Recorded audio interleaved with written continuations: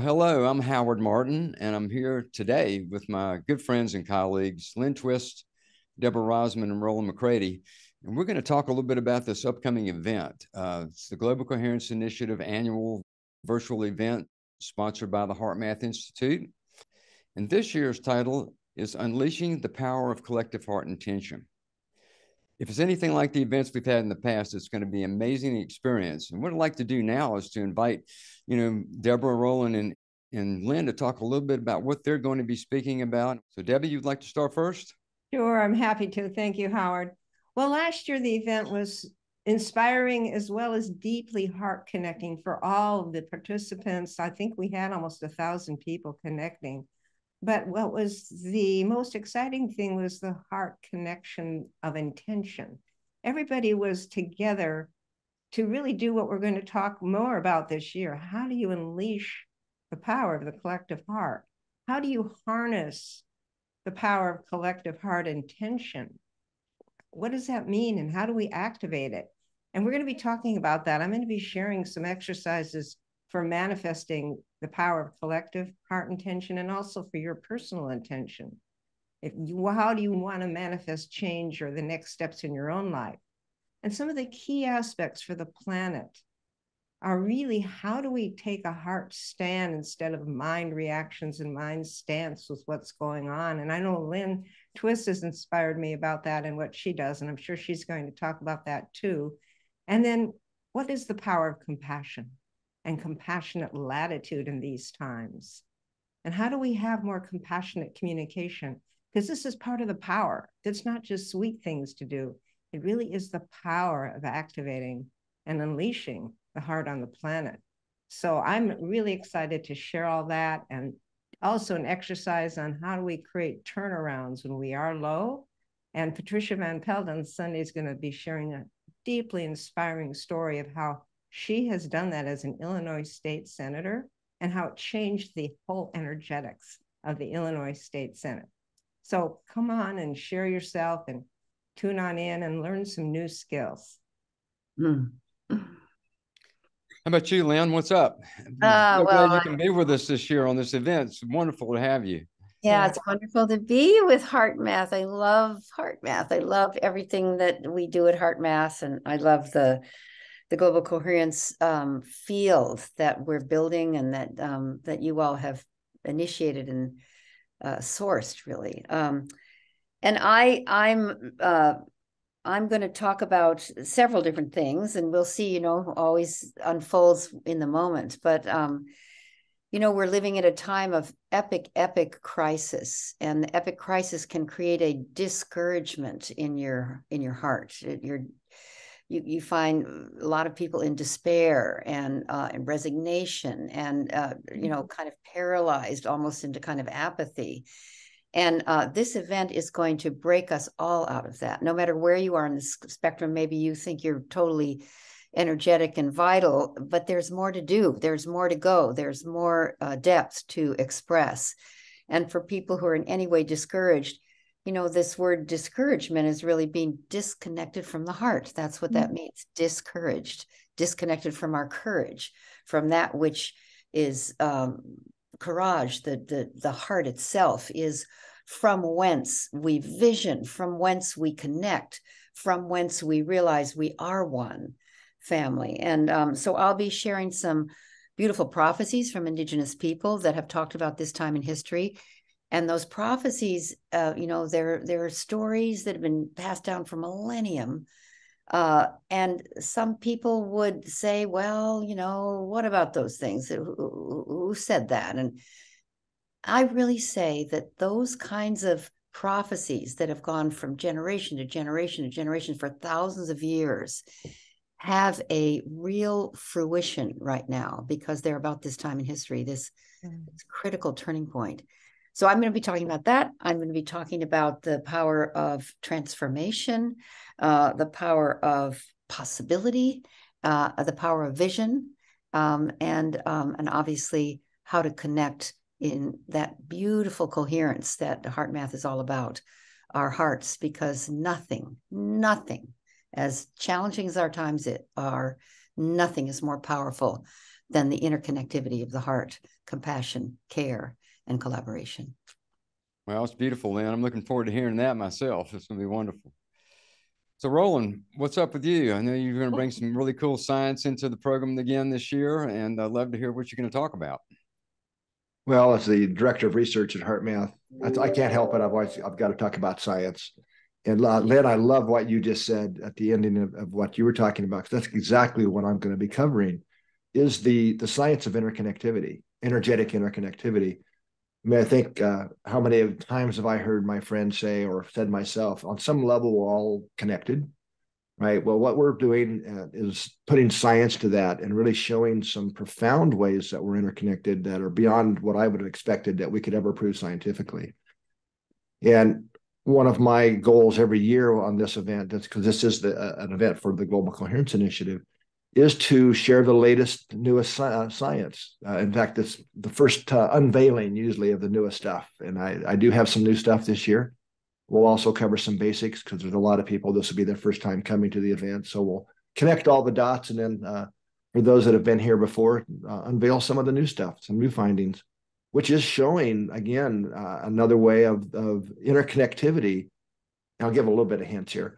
And that when we gather together in groups and we establish a relationship, an emotional connection, that actually forms a group field that connects us all. And we're starting to see that reflected now in the actual physiological data of these groups have come together and work together, being synchronized. And even some non-local synchronization across groups that we'll be able to talk about. So that'd be one of the topics I talk about. And also one of our colleagues here at HeartMath, Nakam, who's a computational physicist, is going to be sharing some of the new stuff we're doing for the Global Consciousness Project, which we're the new home for. So that'll be an exciting presentation as well. So day one will really be Science Day. That'll be Ervin Laszlo and myself and Nakam, and Howard will also be telling us why it all matters in that day as well. It's going to be cool, Roland. Yeah, I'm going to talk about at the very beginning. I think I'm one of the first speakers. I'm going to talk about why heart connection matters in the first place. You know, the connection we have with our own heart, the heart connections we have with others, heart connection we have with the world. And I'm going to take that into proposing some considerations about what our real mission is in life, both individually and collectively. And the later on in the program, I'm going to talk about raising our vibration, which to me is a key in manifesting the changes we want in our life and in contributing to the changes that we want to see in the world. So all that'll be put together. Roland mentioned Nakam, another scientist, will be with us. Ervin Laszlo, who's an iconic leader in the field of transformation for so many years, is a part of this. Debbie mentioned Patricia Van Pelt Scott, Illinois State Senator. She's done amazing work with helping the underserved. We also have Dylan Brooks. Dylan is a younger speaker. He's a social media star and talks a lot about becoming a citizen scientist. So you put all that together and you have a lot of speakers. But for me, the coolest part about this whole event is the feeling that it has, the connection that it has. Roland mentioned the field that was created. Lynn alluded to it. Debbie alluded to it. And it just feels great to be with people from all around the world who are in this exploration process together for these 3 days, from half a day each day from March 31st through April 2nd. And so it's the feeling, it's the connection that creates the lifting spirit and lifting our vibration that I think is the main outcome that an event like this actually has. And so I'd love again to hear from any of you, from Debbie, or Lynn, or Roland, about what type of feeling you want to help create in this experience and what you've experienced in the past from being a part of these programs. Howard, one of the things you said about the experience of lifting your vibration in this collective field of love, really, heart energy and compassion just oils the conduits, and being able to activate these heart qualities together is a key for a foundation for manifestation. We don't just stop at the feeling. It's like, what are we going to do with this interconnectivity, with this heart-connected energy? It's out of that the exercises we'll be sharing with you, that we'll be doing together, can really facilitate the next level of transformation in your life, individually and collectively, creating a reservoir of this heart energy that you'll be able to draw on once you leave the event, because it doesn't just end there. It's how do we keep building this reservoir and building it throughout the planet through the tools and through the understandings we all gain, and have that experience that can regenerate itself. And that's what I experienced last year. And I'm so excited about us building on that this year, and the potential for humanity as we understand the science of this and how we can create this together and really accelerate this shift into higher connection and care that we all want. I'll just say too that there's so many precedents in histories of dark times that turned into the light, and that every breakdown in history that was significant was followed by a breakthrough that's bigger than the breakdown. And I think that's true of the times we're living in. And this event will plant the seeds and water them for the breakthrough that is inherent in the breakdown that we're experiencing. You know, the indigenous people say this is not happening to us. This is all happening for us.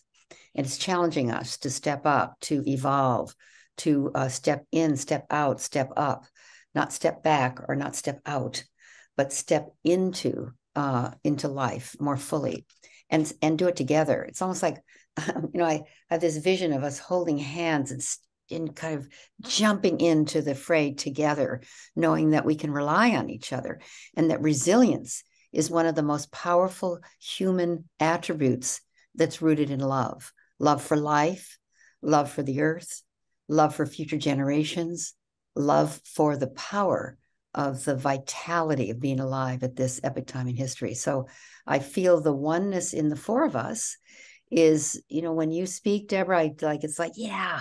And when Howard speaks, yeah. When Roland speaks, it's there. It's not that we all agree. It's that we're in a kind of universal song that's coming through with different notes and different harmonies, but it blends, and it's one song. It's universal. So I'm thrilled to be part of this. That's wonderful. I really enjoyed what both Debbie and Lynn, what you've said, and you both mentioned love. And actually, the subtitle of my presentation on the first day is "How Love Connects Us." So we're really starting to show that love is that energetic that connects us. And what's amazing, that it can even happen non-locally, in a way that we can actually measure and see scientifically. And I think science is, for many people, the new religion might be a way of saying it, but it's so powerful in a lot of people's lives that that's why we have to have the science, I think, to really show that what kind of a saying that's emerged now out of the global coherence work is being responsible for what we're feeding the field, because it matters. And I think that's really uplifting when people really understand that every individual is contributing to the field. It doesn't matter how much money you make or what, your station in life. We all equally contribute to the field. And the more coherent we are, the more coherent of a signal we're able to put into the field. And really, what we feed the field does matter, in that we can, when we come together collectively, that is amplified and really can make a change and help transform the consciousness of the world. One of the things that I'm experiencing in the moment, which is wonderful as we're having this conversation, is the love I'm feeling right now. The connection and the love that I'm feeling, in this moment right here, and recognizing that as we get into the event itself, how much that amplifies, through the interactions we're having with all the people who are part of the event, the other speakers that are going to be a part of this. And an event like this is informative.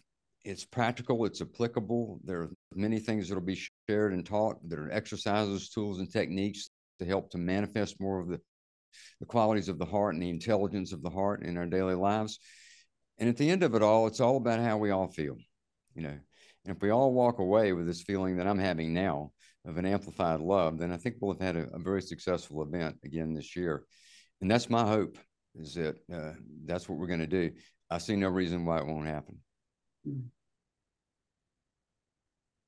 Anything else any of you would like to say before we close out our little time together? Please join us and tell everybody to join us, because it's going to be awesome. What the Lynne more said. us together, the more we co-create this new energy, and we're all waking up to more and more possibilities, and want to have everyone who feels drawn be part of that co-creation. I'll echo Lynne. Please join us. Please join us. Be with us for this event, and it'd be wonderful to have you there. So I hope you can join. But in the meantime, I'd like you to please take care of yourself, and especially take care of each other. And we'll all see you again soon. Bye for now. Take care, everyone.